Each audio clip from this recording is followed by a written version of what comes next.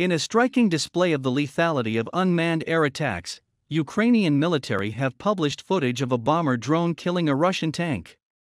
On the 12th of April, Newsflash got film from the 59th Motorized Brigade, which is part of the Ukrainian Ground Forces, with the message the day was not in vain. The drone is seen dropping 3 bombs on a Russian armored vehicle in the video.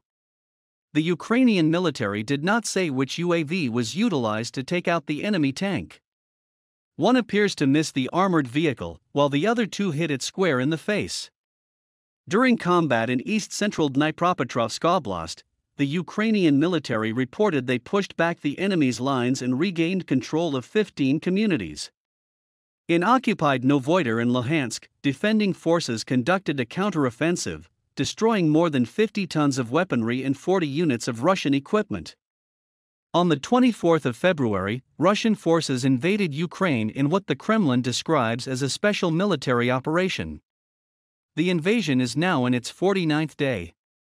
According to the General Staff of the Armed Forces of Ukraine, Russian troops suffered overall combat casualties of almost 19,800 personnel between February 24 and April 13.